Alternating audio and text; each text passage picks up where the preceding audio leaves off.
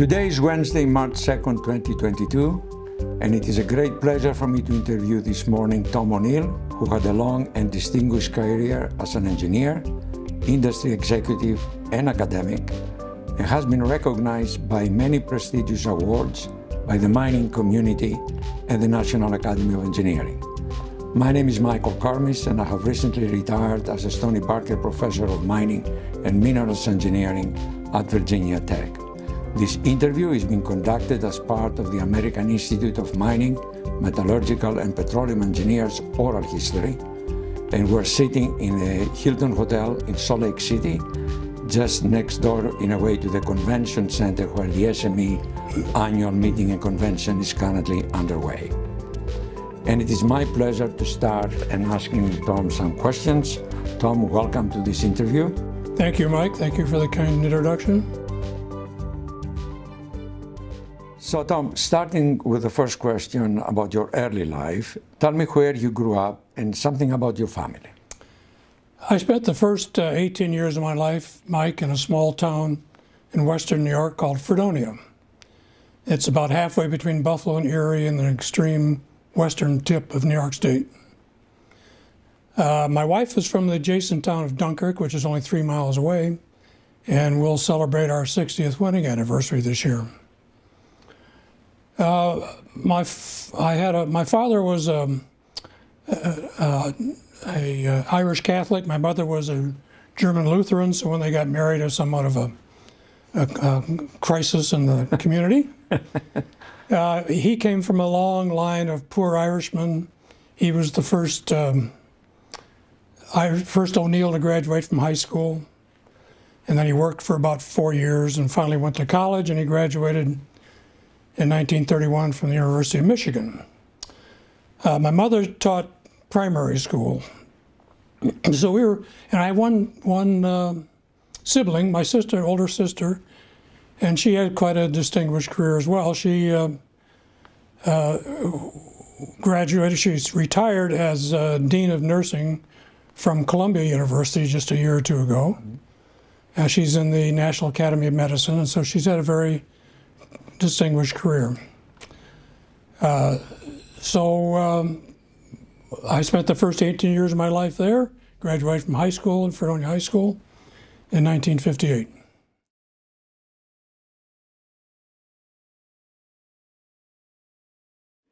And how did you decide on an engineering career? Well, that's interesting. I told you a little bit about my father. What I didn't tell you was he died very suddenly at a young age, 51. I was 15 at the time. So I didn't have male guidance on some of these things when I was younger. So when I was in high school, I did what most young men did when I was there. I played sports and chased girls. Right. But I was a pretty good student, and my high school student teachers tried to steer me towards a math and science program. And another thing I was very interested in as a child, I still am, are maps. I'm a map nut. I have a lot of maps, and as a kid I used to study them. So one thing I wanted to do in my career was to see the world. So the guidance counselor in high school had a bunch of brochures, which I read. And I lit on one called Geophysics because it had to do with oil exploration. And I had visions of myself traveling the world and doing oil exploration. So I decided I was going to major in geophysics. I only applied to 2 colleges, Lehigh and Penn State, and I ended up going to Lehigh, and I was going to study geophysics. But it was a very small school at Lehigh, and it included mining engineering and mining geology and a couple of mineral processors. There's only about 8 or 10 of us in all those disciplines. So we all took field trips together. And on those field trips, we would go to underground mines. And I decided that that was really exciting. I loved being in mines. So I transferred into mining after my freshman year at Lehigh.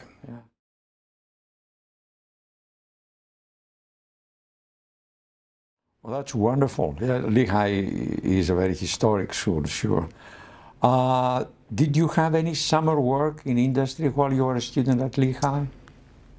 I did, and it kind of affected what I decided to do in life.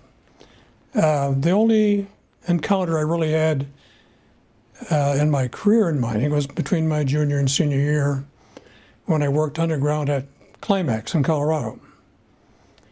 And it was a glorious summer. I just loved what I did. And it convinced me of two things in my life. One, I'd made the right choice going into mining. And secondly, I wanted to live in the West. Mm-hmm. And you have done both, right? Yeah, that's excellent. Yeah. So you now have graduated in mining engineering. Where did you get your first job after graduation? Well, one thing about graduating, my junior year in Lehigh, they announced that they were going to close the mining program. So there were two of us that graduated together in my senior year at Lehigh.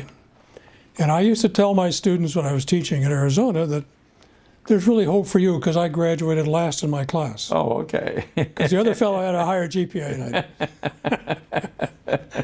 did.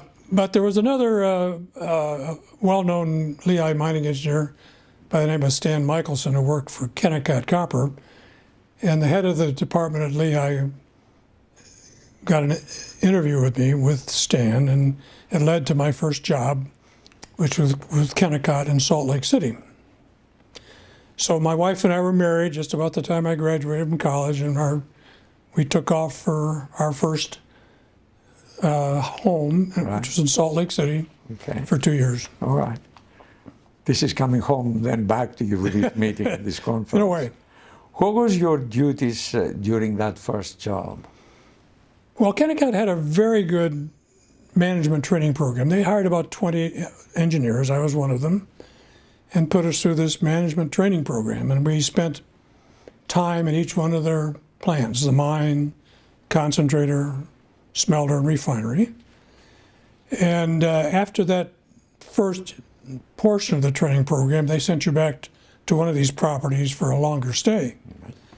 So I selected the smelter, oddly enough. So I went back to the smelter and worked for about 6 months. I was really fascinated with the smelting process. Right. And I thought maybe I wanted to go to graduate school in metallurgy at that time. Yes.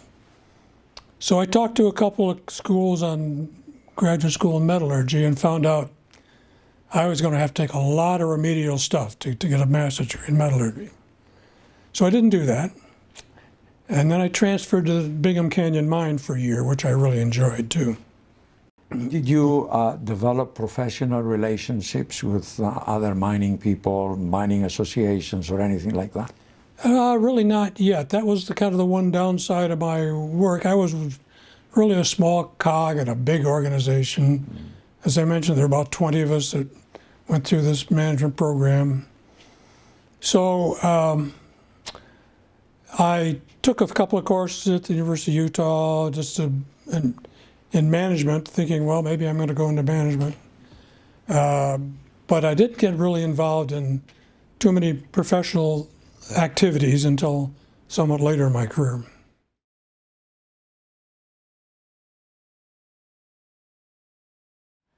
And then you decided to go back to school. Yes. Well, it was kind of an interesting. I think Lehigh is a very fine university, and my basic engineering background was quite good. But as I mentioned, mining was a pretty tiny part of that organization. And I discovered working for Kennecott that I didn't really know as much about mining as I'd like to. So I had a letter from Howard Hartman, who you know was a famous mining professor at Penn State at that time. And he was looking for graduate students. And he'd gotten my name from Bob Gallagher, who was the head of the department at Lehigh.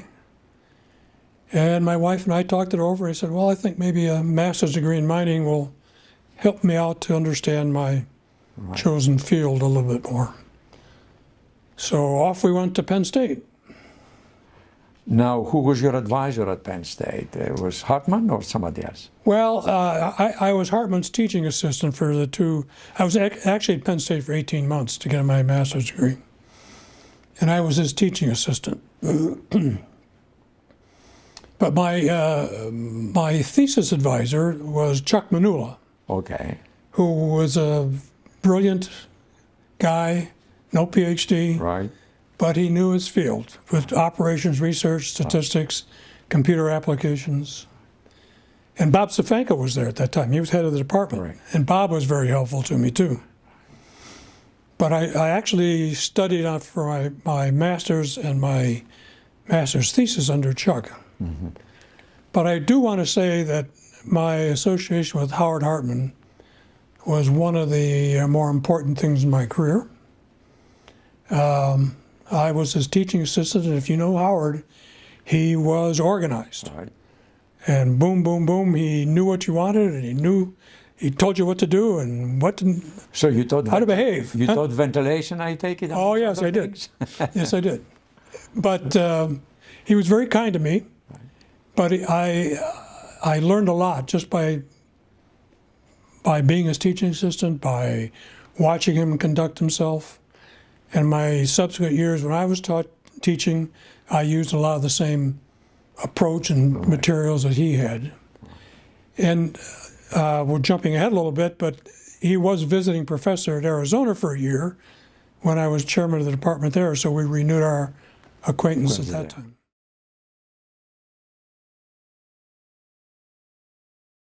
We will come back to Arizona a little bit in the question. Now you have a master's degree. What do you do? Well, I had a master's degree, and we had our second child. Our first one was born in Salt Lake City. Second one was born when we were at Penn State. And we were broke, as grad students are. And Ingersoll Rand did a good job of recruiting me. I thought I wanted to go back west, and we ultimately did return to the West. But they did a very good job recruiting me. Offered me a nice job in the drill division. They were at that time, they were one of the biggest drill manufacturers in the country. And I was working in new product development, which was pretty exciting. Mm-hmm. So I took the job with Ingersoll Rand, and they treated me very well. Where were you located with Ingersoll Rand? We lived in Easton, Pennsylvania. The plant was in Phillipsburg, right across the river in New Jersey. Right. And I traveled quite a bit. They gave me some very interesting jobs. We had some new products that were out for testing in the field, and I was kind of a field engineer, sat on those projects. We had one where we were busting up the runway at Boeing Field in Seattle with a new breaker, and I sat on that project for about 3 weeks. So I had some really interesting work with them. And because it was in new product development, you got to meet the executives of the company. My boss, his name was John Adams, but the CEO of the company was a man by the name of Tom Holmes. And I met him on several occasions. He was very good to me. In my later years, he provided me with very nice letters of reference for new jobs. He was a very kind man. Okay.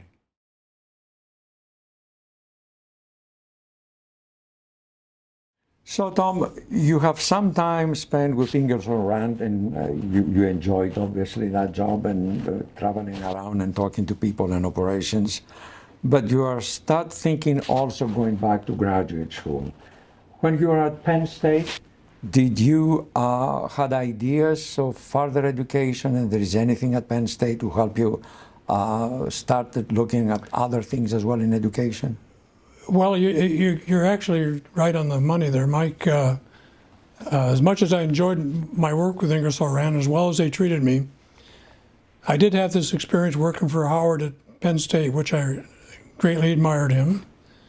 My master's thesis at Penn State ended up in being the basis for the Peel Award that I was awarded from SME. Right. So these academic aspirations were fueled by Penn State. And so after 2 years at Ingersoll Rand, I had to try to decide what I wanted to do when I grow up. I kind of moved around a bit. Ingersoll Rand, as much as it was a fine company, they were really more of a construction-oriented than mining-oriented. So it took me away from mining a bit.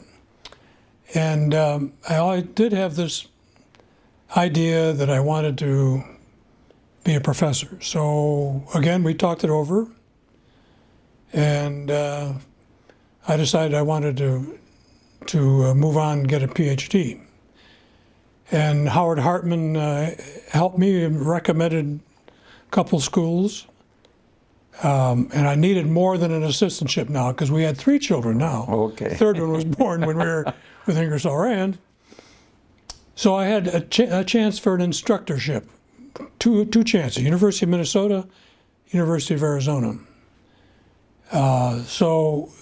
In line with our desire to live in the West again, we decided to go to Arizona. So we packed up a U-Haul truck, drove 2,500 miles, my wife following in the car with our 3-year-old and 1-year-old, and ended up in Tucson. So obviously you now have children and family, and you change places. How the family adapted, your wife and children, in all these moves? Well, remarkably well. I mean, my wife is a saint, there's no doubt about it. If I decided I want to do something, she said, "Is that what you want to do? We'll do it." Right.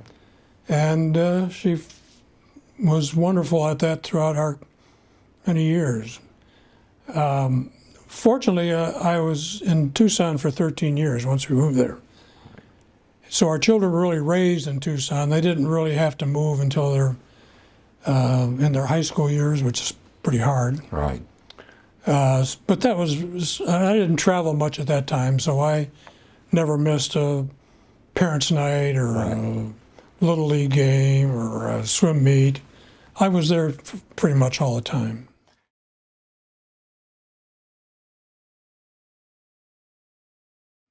So you're pursuing a PhD at the University of Arizona, but from what I understand, you also minored in finance, which is quite unusual. Yeah, I think it was. Don Gentry, our mutual friend, also did that. We were both interested got interested in the business part of mining. We felt pretty comfortable in our technical knowledge in mining, but we're less comfortable in knowing about the mining business, or how mining, and the peculiar relationships you have in mining with the depletable asset and so forth. So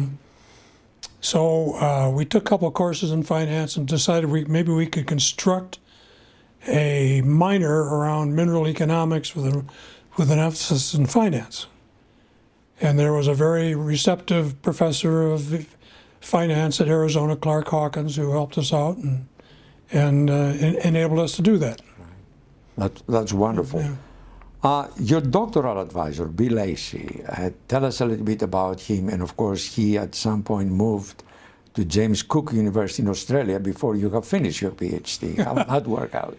Well, it actually turned out just about the time I was finishing it. Okay. Bill Lacey was kind of the next man in my life who was a real mentor and just a fine man. He passed away a couple of years ago. I think he was 95. But he was chairman of the department and very kind to us and our family. When we arrived in Tucson, he took us in, all 5 of us. We lived with him for a few weeks till we found a place to live. But when he left, it left a big hole at Arizona. And I was just finishing my PhD. And the remaining faculty had all decided they didn't want to be department head. So they came to me and said, would I do it? And I just graduated with my PhD. And I agreed to, and they were able to talk the dean of the College of Mines at that time, Bill Drescher, into me being department head.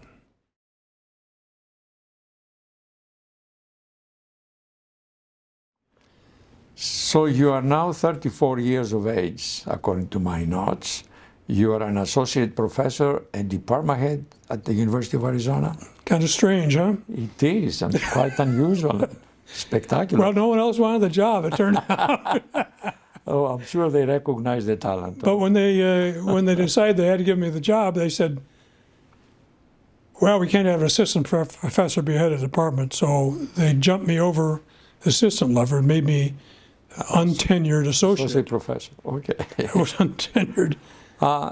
And of course, at that time, you were able to establish a more formal mineral economics program. Tell us about that. Yeah, that was one of the I feel one of my contributions I made. We, of course, as you recognize, I had interest in mineral economics through my finance minor and so forth. And I decided we needed that a graduate-only program in mineral economics would be successful. There weren't very many programs like that in the country. Penn State and Colorado School of Mines have mineral economics programs, and I still believe that's a program that would be well received.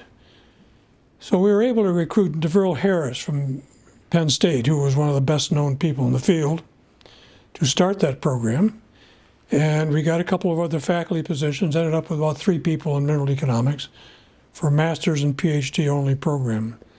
And that program grew over the 4 years I was department chairman. And when I left, I think we had something like 20 to 25 grad students in that program. A number of foreign students there, and they were quite distinguished people. They had great careers. Unfortunately, after I left, my successors were more traditionally minded, and the program kind of slid downhill until it was discontinued. It's interesting now that the school is rethinking that, and they're rethinking of starting a program again in that area right now.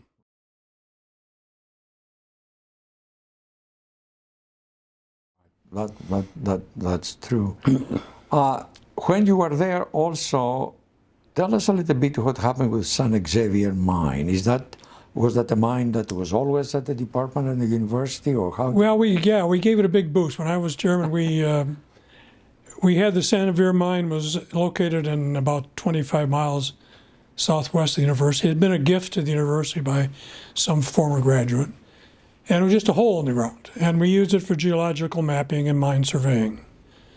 But we decided to really reinvigorate that project, and we had a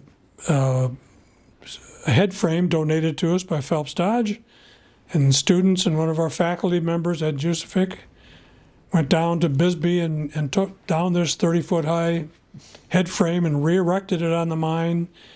We got some donations of equipment, a drill jumbo, compressors, and the students took charge and developed this mine until it's actually a well-functioning student mine today. We've got enough research contracts, so we built a couple of buildings out there, a classroom building and a shop, and it's been really successful. And the students are all volunteers out there, and they spend their weekends out there. This is a unique facility, and you're correct. The students do enjoy getting involved. Oh, they do, yeah.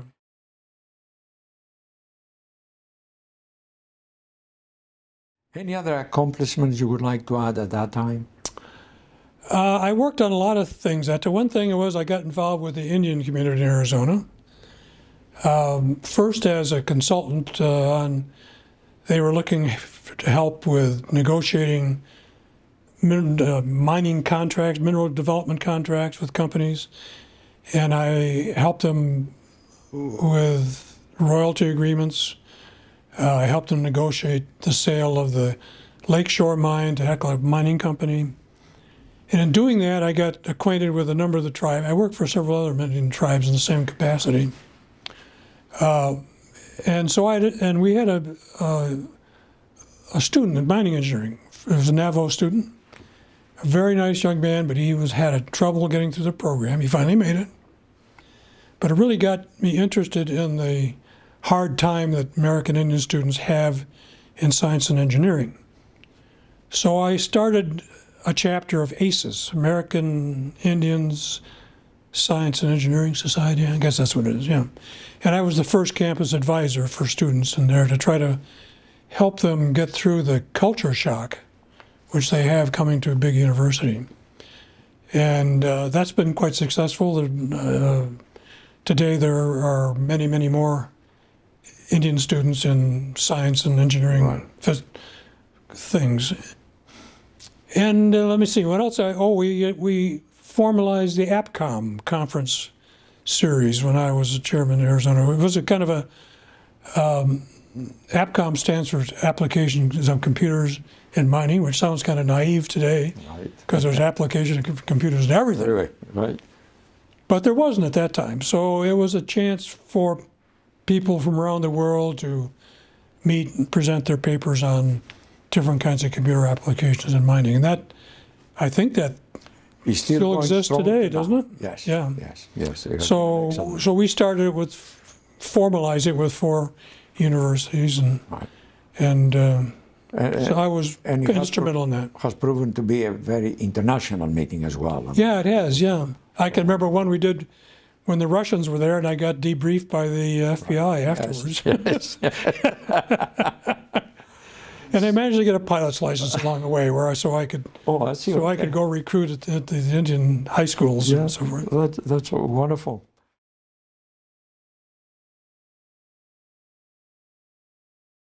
So you are now having a few years in Arizona. You're approaching about 40, I think, if my notes are right. And you start thinking yet for another career. Tell us about that. Yeah, when's Tom going to grow up? Huh? You're right, Mike. I enjoyed my years at Arizona, and if you're a department chairman and you conceive of a career in academic administration, the next job is to deanship somewhere. Right. And in the late 70s there, I had a couple of overtures, and I looked into and I took a job as a dean at a major university, which you know, we're not going to talk about that in detail. Right. And after a couple of weeks on the job, we had a major disagreement. Right. And I thought, if 2 years on the job, if I'm having a major disagreement, this is not a good thing. So I resigned, went back to Arizona. They took me back for a year. You said 2 years. I think you mean 2 weeks. 2 weeks was all. I was at the dean's job. Did I say 2 years? Yes. No, it was 2 weeks. Yes. 2 weeks. So I sat down and said, well, Tom, what are you going to do now? You know, you can't do this department chairman job forever. I didn't want that. This dean stuff didn't look very good. And so I said, maybe I should look at industry again. Maybe that's a better match of my ambitions and my abilities. And along came a gentleman who I worked for a long time ago at Kennecott. He was now executive vice president of AMICO Minerals. And I had his son as a student, which was part of the way I got to know him again, who offered me a job. And before we get to this, and as we're finishing the academic sort of part of your life, young engineers often ask if graduate school is a good idea for them. Any advice you would like to offer? Well, that's really hard to advise anybody because it's highly specific. It goes with an individual's desires and what he views for his career. If you're if you view your career going into management of a mining company, a second degree in an MBA or mineral economics is probably a good idea. If you view your career more in technical, you're going to be going to technology, ultimately into maybe consulting or an engineering company, a second degree in your chosen professional field is probably worthwhile. I think, on balance, I think graduate education is great. I think it makes you get more mature, you get to know your field better, you're no longer dealing with undergraduate issues, you're focusing on a research project. I think graduate education is really good. And I don't know anybody who's ever regretted it. Right.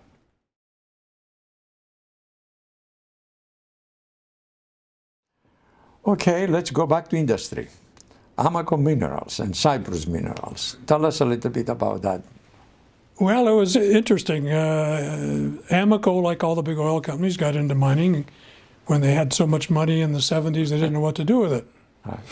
They figured if it just came out of the mine, how hard could it be, right? Right. So they got into mining, and like other oil companies, got in a big way. AMCO Minerals was located in Denver, and it was a collection of the most talented people I've ever worked with. They paid well, and they had some of the best, smartest people I've ever worked with in the industry. But they also brought along lots of red tape. It was a big big oil company way of doing things. So they had three divisions: coal company, metals company, industrial minerals company, and then they had Rio Blanco oil shale. I was manager of business development for the metals part of the company. Well, about a year after I'd been with AMCO, the mining business was slowly sliding down the tubes. In fact, the rest of my career has been with mining companies at the trough in the cycle, Right. not in the peaks. Peaks like we've been in the last few years. So they, after pouring hundreds of millions of dollars in Rio Blanco oil shale, they threw in the towel. And rather than getting out of mining immediately, they just turned the screws down. So there wasn't much business development to do. So I spent more of my time selling properties when I was with AMCO than I did developing them. Now, Tom, while you were with AMCO, you were able also to finish a textbook. And during that period, working and doing a textbook is not always easy. Tell us about it. Thanks, Mike. I'm really proud of the textbook that Don Gentry, my co-author, and I wrote, entitled Mine Investment Analysis. And it served as the standard text for mining economics courses for probably 20 years. SME published it. I know that they finally ran out of copies, and we talked about a second edition, but it never did. But it was a good standard textbook for a number of years, and I'm quite proud of it. And if I made a comment, it was a textbook all over the world. It was not just in the U.S. Oh, so. Thank you.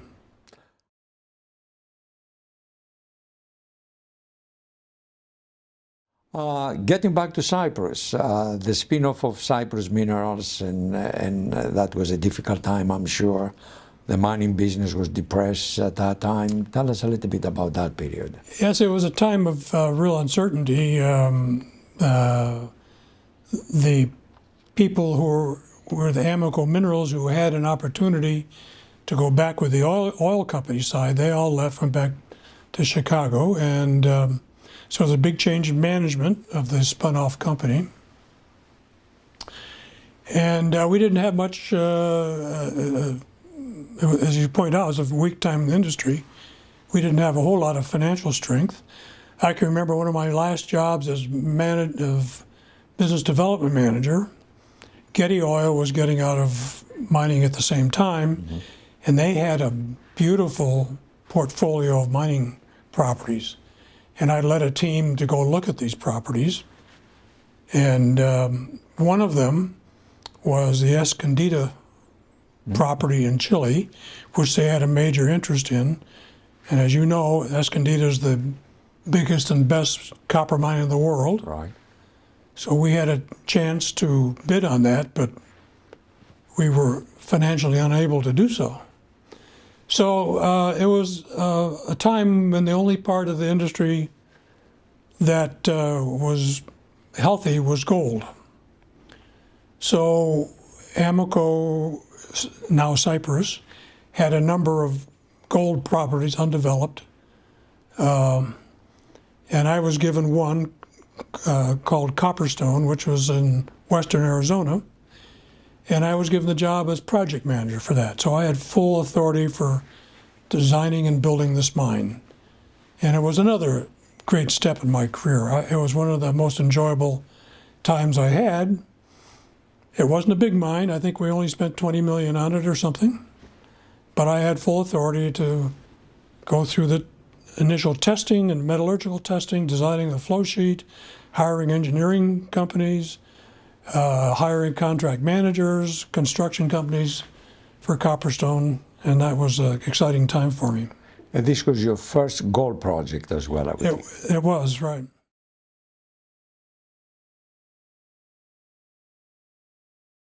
Mm-hmm. So what happens after that? Well, we got to within about 2 months of commissioning that mine when Cyprus asked me to move to Australia and take responsibility for a whole series of gold projects we had in Australia. So family is moving again to where in Australia? Well, we moved to Sydney. Our children are either out of college or just in college, except for my younger son. And we took him out of halfway through his senior year in high school and took him to Australia with us. And he doesn't regret it at all. Yeah, he had a great time in Australia. Right. We lived in Sydney. And Cyprus it was all joint ventures. And we were developing about 5 different small mines in Australia and in New Zealand. So my job was all over the South Pacific and dealing with joint venture partners and constructing these small mines. We had an exciting gold project, which I visited on a couple occasions in Guadalcanal, for example. Mm-hmm. So that was pretty exciting. And we were in the underground mine in New Zealand we were developing. It was exciting. So it was a good year. I'll tell you one story about it. This is the kind of things you have to deal with. We were developing a mine called Selwyn in western Queensland, and we were within a month of commissioning the mine. We just got the ball mill installed, and the ball mill was 24 feet in diameter, or in length, 12 feet in diameter. Not an insignificant ball mill. Mm-hmm. And it was constructed in 2 pieces. It was flanged in the middle. Right. On wet commissioning, the mill just broke in half. Just went boom, like that. So these are the kind of things you kind of encounter in your career. So that was really an exciting time. It was. Yeah. Got me in lawsuits in Australia, and so it was a tense moment or two. So you spent altogether, what, about 2 years in Australia? 2 years in Australia, yeah. And then what happens?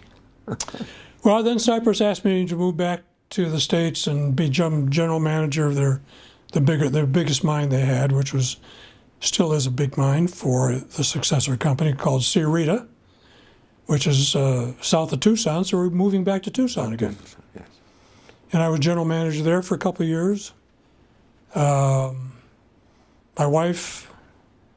My dear wife, who never had a chance to go to college when she was younger, when we first lived in Tucson, she got a bachelor's degree in nursing, and then she went on and got a master's degree in nursing at Colorado when we lived in Denver.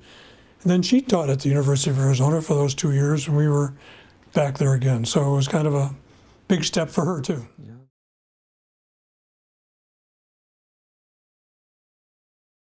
That's wonderful. And then after that, you are thinking of another change. Well, yeah, halfway through that, I was contacted by a recruiter, and Cleveland Cliffs approached me. They were having, one of their senior executives was retiring, and they were looking for someone to take over all technical functions for the company. So we were one of the few people that ever moved from Tucson to Cleveland. It's usually the other way around. That's right, yes. But it started by, let's see, I was in Cliffs for 12 years. My 12 years with Cleveland-Cliffs. So Tom, you are now joining another company, another commodity actually, and you are part of Cleveland-Cliffs. Tell us a little bit about that. Well, it was quite a change for me. As you might suspect, Cleveland-Cliffs today has been around for about 175 years. For about 170 of those years, we were in iron ore mining, basically only, although they had a couple of excursions and some other things which didn't work out. But they're an iron ore mining company. In the last few years, of course, they've become one of the biggest steel companies in the United States. But my time with them was when they were an iron ore mining company.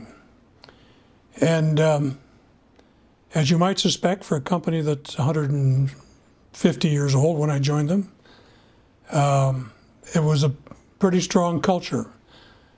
To my knowledge, I was the only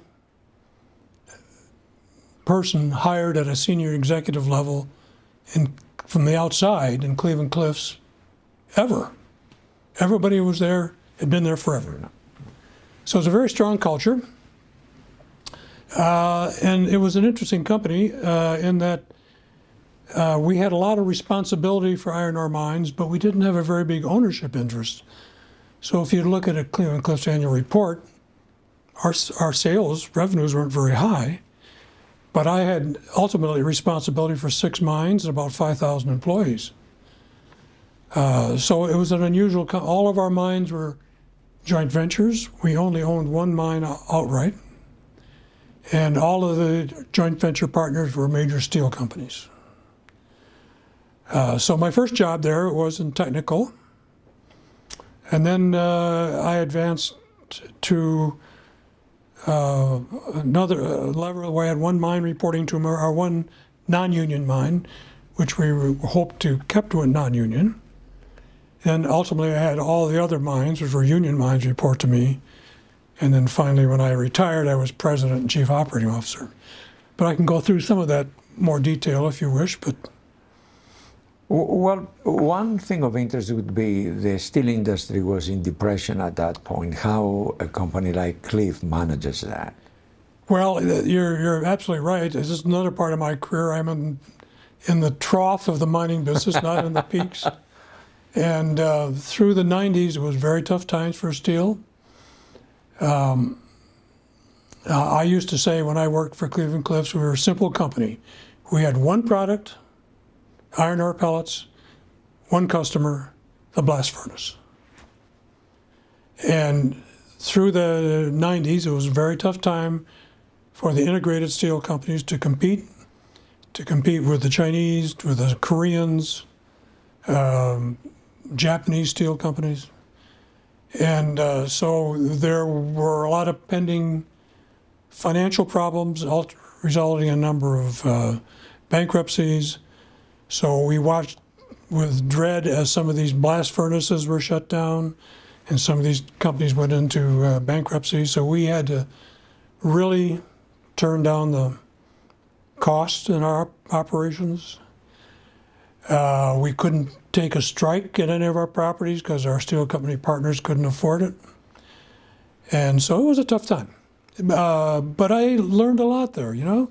You learn a lot when things are tough. Right. You learn how to survive. And I found myself spending less time on technical as my job progressed, more time on pensions, healthcare systems, working with actuaries, working with lawyers, working on environmental problems, not too much on mining problems. But it was very educational. I learned a lot.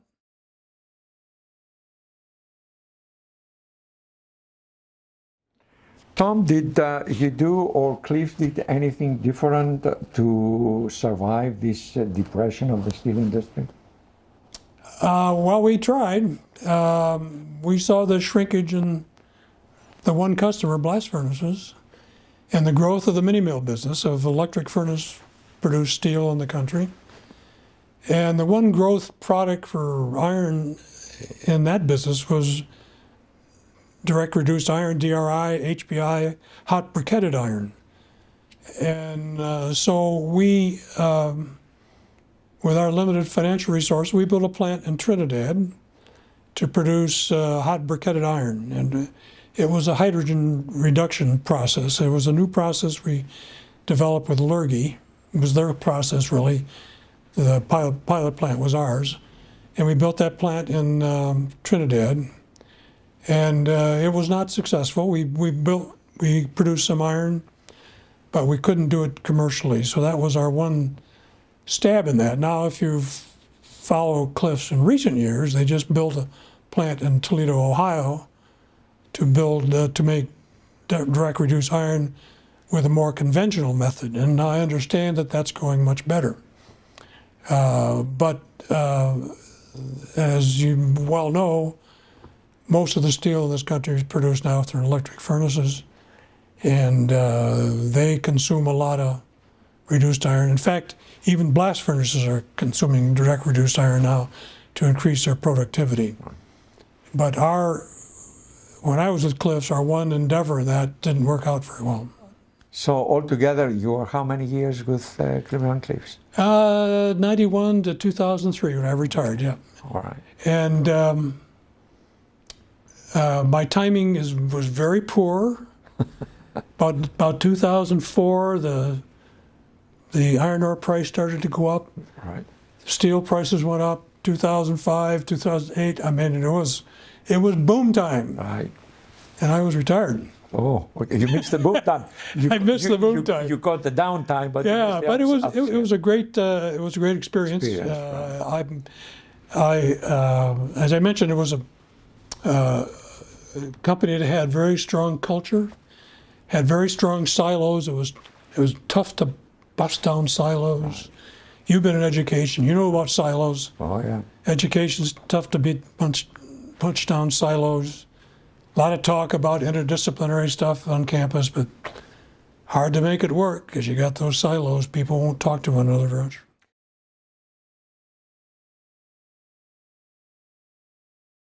In your time at Cliffs, I'm sure you spent a lot of time on health and safety issues, and I know you're a big proponent of all that. Yeah, that was the one area we couldn't expand. One thing I wanted to do when I came to Cliffs was I recognized that we had very limited growth opportunities because we were tied to the blast furnace, domestic blast furnace. We couldn't compete internationally. So where could we take our skills that we had? We were very good miners, very good producers of pellets. So I had a couple of projects, foreign projects, which looked very promising, one in Peru, one in Venezuela. Of course, that wouldn't have worked out very well now, but at the time, it looked pretty promising. But now we didn't have any financial strength to pursue any of those things in the late 90s. So the one area that we weren't as good as I had hoped we would be was on safety. Our safety record was pretty average. So we spent a lot of time in the last few years of when I was president, of beefing up our safety program, getting more into a more behavioral-based program where you're working with people to make sure that they don't pursue unsafe practices, because unsafe conditions are usually not the biggest problem in industrial safety. It's unsafe practices. So we spent a lot of time on that, and it has improved. Even today, they're much better at safety, so I take pride in what we accomplished there anyway. That is well recognized, as you know.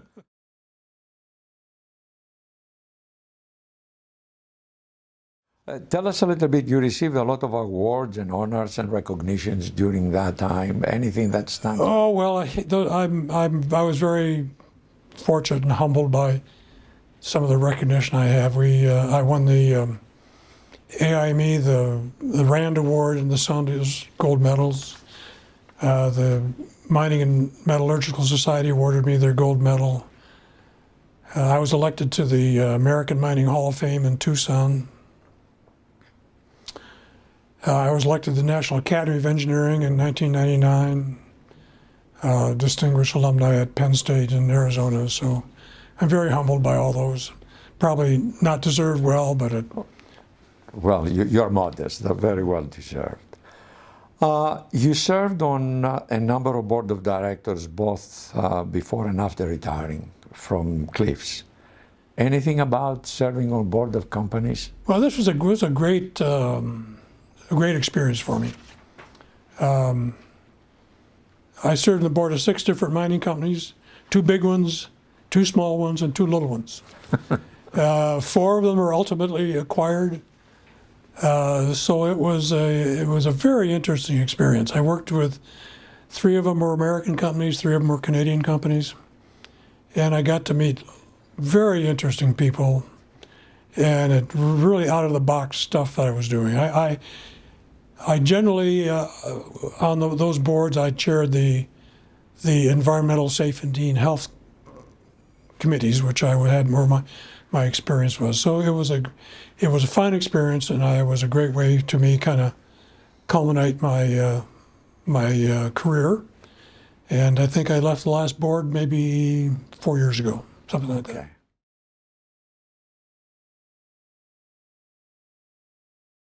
That's wonderful. So Tom, just summarizing a little bit, it would be interesting, I think, for somebody like you to provide an opinion or some thoughts. You've been a faculty member in a university, you've been an administrator in a university, you've been an engineer, you run technology, and you've been a corporate person. That's a very diverse portfolio of jobs. Similarities, differences between all these? Of course, the similarities, the obvious similarity is you're just dealing with people. Right. You're dealing with people all the time. Both academia and my experience in industry give you a couple of things you want out of a career. Once are intellectual engagement and talent. In academia, you're doing your research, or in my case, I was building programs, and those took a lot of intellectual rigor to figure out how to get through that stuff. And the second thing is they both offer you opportunities for creativity, which you really want in your career. In my case, I was academia, we discussed some of the things we did, the mineral economics program, the School of Mines, which are really gave me some creative satisfaction. And then again, in industry was kind of building mines, and there's nothing was more fun than when I had that project manager job and built the mine. In industry, you're able to see the results of your decisions more quickly, which is a big advantage. And you do have a better opportunity for busting some of those silos. So that was something that I really enjoyed. One final thing is that I told my sons when they had asked me to talk to me about my career, and they have quite successful careers. I said, the one thing you got to learn in management is dealing with ambiguity. And being able to deal with that effectively is going to largely determine your success as a manager. Because you have certain goals in management, you want to get to this point. But it's never a straight line. It has a lot of twists and turns in it. And you find yourself making decisions that you'd rather not make because it takes you off the straight line to that goal. But you got to keep that goal in mind, and you have to deal with that ambiguity.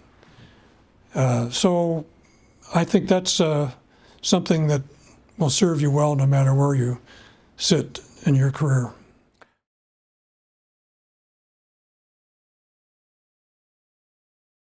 Let me turn over to professional societies. You've been the president of SME in 2003.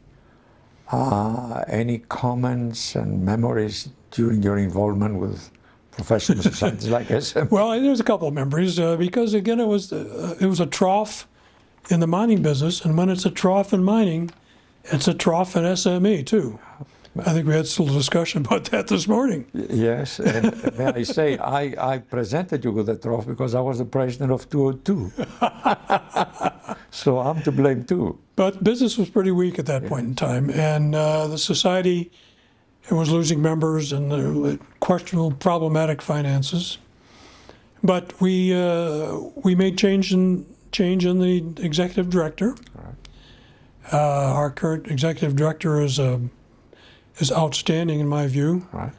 But I had to let the previous one go, and we had to reinvigorate the foundation. The foundation was floundering a bit, and I got on their case a little bit, told them that we needed to do things a little bit differently.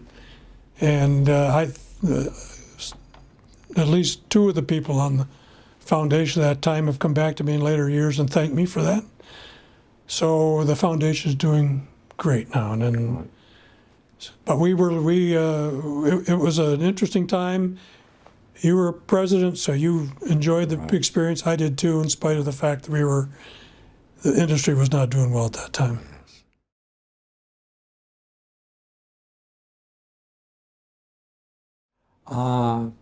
Any comments on the future of mining and the prospects for young minerals and mining engineers? Well, I think, I guess Mark Twain said it's very difficult making forecasts, particularly about the future. So I'm not big on forecasts, but I think one thing is pretty certain.